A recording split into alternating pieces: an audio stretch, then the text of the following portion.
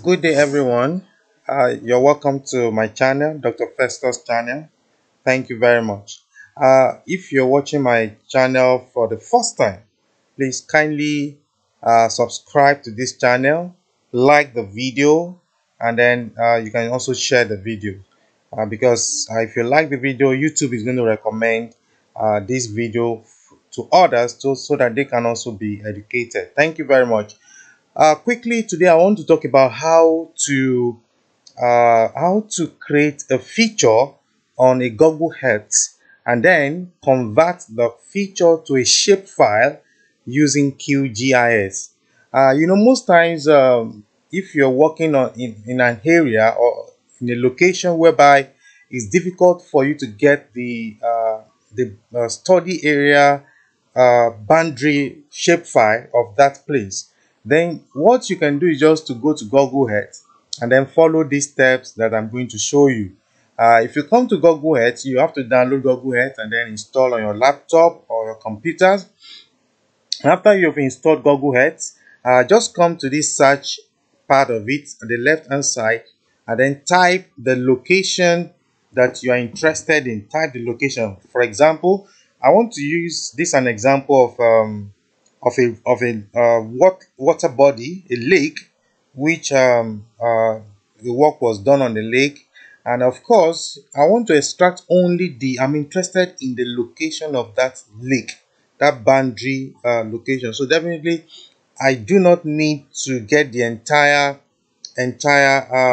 boundary shapefile of the town where the lake is located. So I will only have to just create the boundary map of that lake. So I'm going to come here and then search for it. Let me say book it Mera Lake Perak. So if I click on it, you make sure that your computer has an active internet. You can see the Google Earth is going to bring up the feature that I've already searched for or the location that I've searched for. So after doing this, the next thing is to identify the boundary of the feature that you are interested in.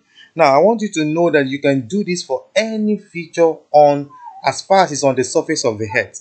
You can create a feature boundary map, using Google Earth and QGIS. So now this is the lake I'm interested in. You can see this is the boundary of the lake. I just want to extract the boundary shapefile of this lake, and then that is how it goes, like that. Okay, so this is a lake. Now the first thing to do after you have already identified the boundary is to create a polygon. So you will come up here and you see uh, add polygon. You see, you create add polygon. So I'm going to click on this add polygon, and then once you click on it, this is going to come up, and then you can come to any point on the boundary and start tracing it out. So now I want to start from here to trace out the boundary of this lake. So I will start clicking one by one. Once you click, you drag across the boundary. Okay, just be following me the way I'm doing it. You drag across the boundary. Okay, you drag across the boundary. You keep dragging. You can drag as just to create the shape. Okay, okay, so just keep dragging across the boundary. Okay,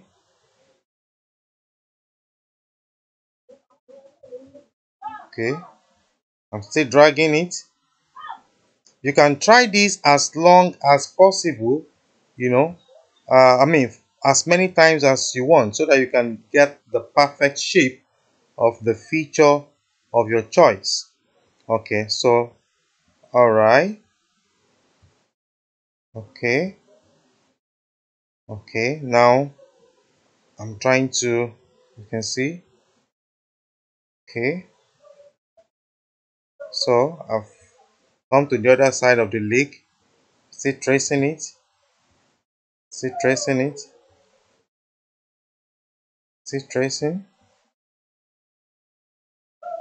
in case you've collected your samples, on this location. So you, after you have created the boundary shapefile, you can then get your coordinate, and then you can map the study point or the sampling point on this you know on this location.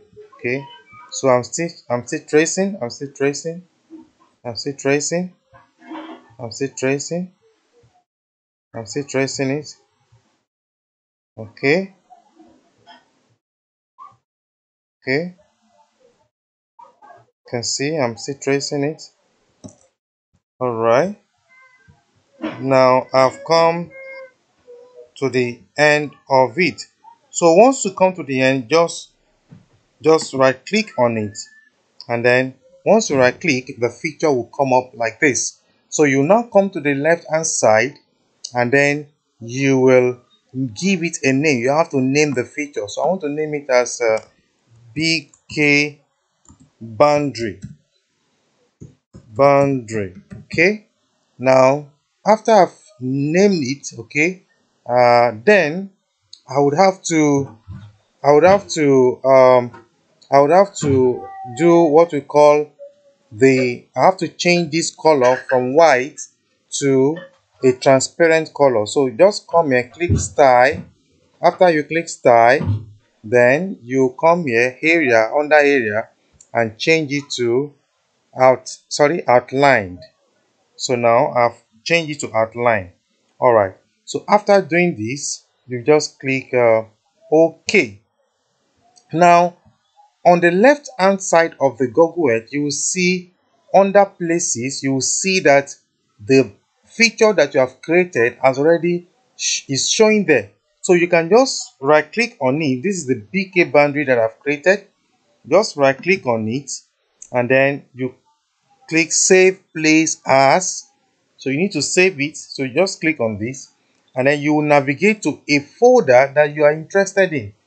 You want to save it in a folder so that you can then open it on a QGIS. So now I have to save it. Let me create a new folder and name the folder as a BK. All right, so I want to save it on this, inside this BK. All right, now there are two main file formats. If you click under save as type, you will see KML, and then you also see KMZ. Usually the most popular one is KML. So just click on KML. All right, and then you click save. You click save. Now automatically it has been saved in the folder.